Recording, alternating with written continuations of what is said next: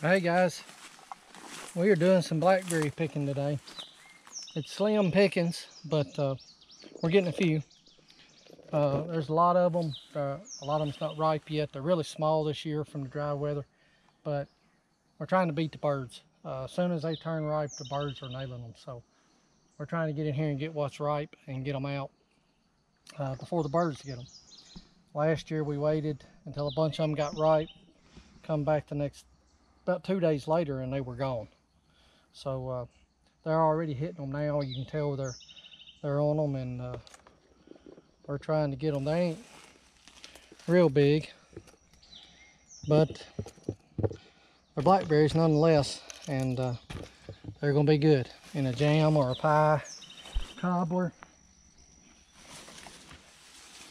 But we got ourselves sprayed down good for ticks, and we've been working on it for a little while, going here and there. You can see in there, there's a lot of ripe ones hanging right in here.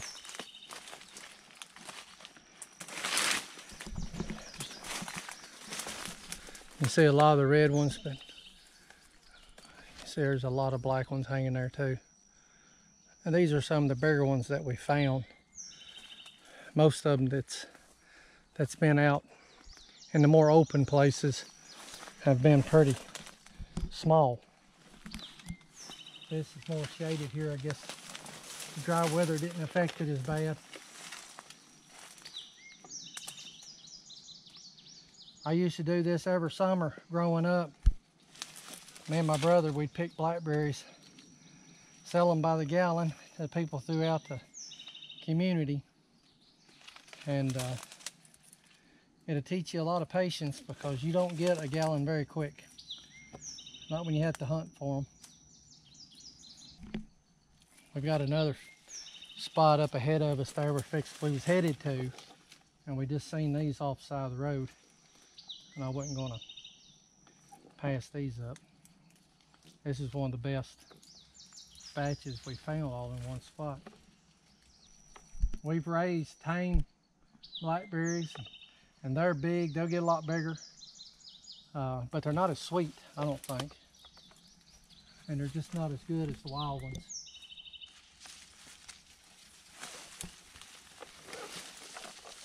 But the wild ones are a lot harder to get. You got to work for them.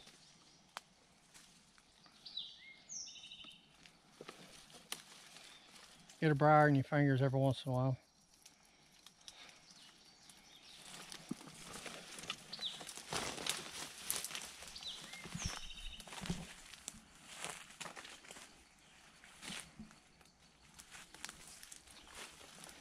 Sometimes you got to be willing to dig for them.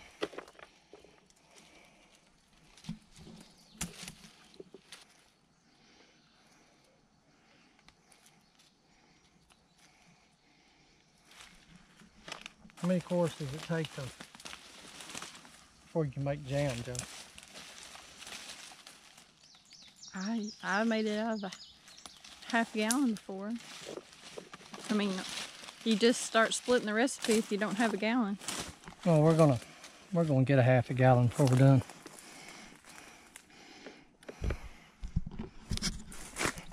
I'm gonna venture on in here a little bit.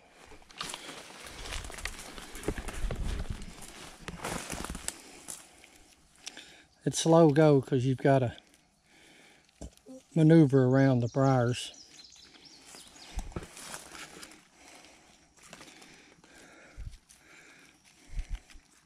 Like I said, this is the most concentrated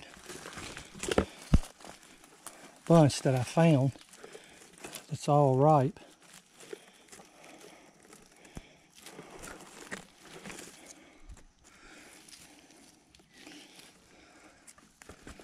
They won't crawl back in here, but when you can see them, it's hard to pass them up.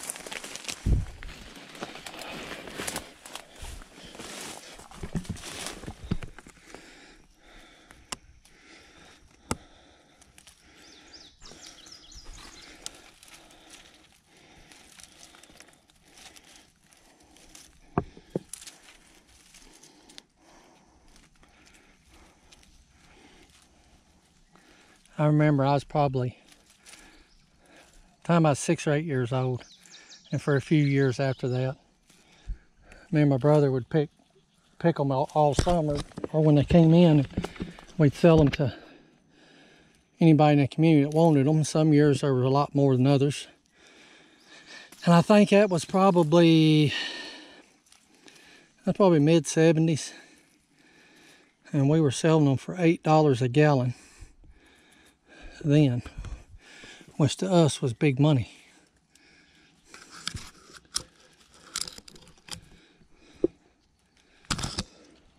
I have no idea what they're worth today, but I'm not selling them. I'm planning on eating them. Oh, I see some I missed.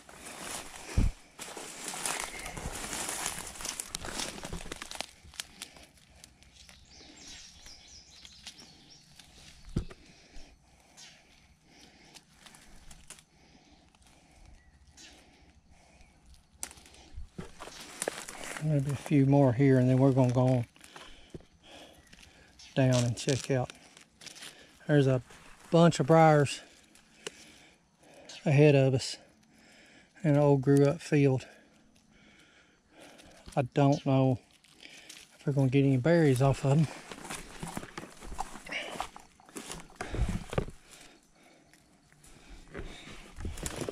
There, that's a gallon bucket, and it's a long ways from full, but Joe's got one too. She's got about as many as I do. So I think we'll get a half a gallon anyway. So this is what I was talking about earlier. These are standing out in the open, and you can see the red ones are really small, and there's a ripe one here or there, but if you'll look at the end of this briar, there is a bunch of space on that briar where there's none. There's no berries whatsoever, ripe or unripe. And I believe those has gotten ripe and the birds have robbed them, because they will strip them.